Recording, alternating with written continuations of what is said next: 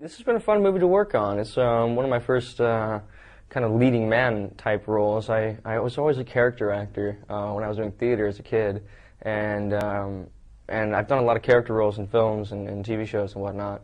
But you know, this is a character that has a lot of development, a lot of progression. It's not that typical romance, you know, like love triangle kind of thing.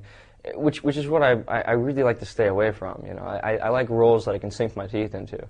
So that's that's why I like to, you know, play kind of you know, like vampires occasionally, or anything that's just kind of beyond who I am, and getting to go to certain emotional extremes.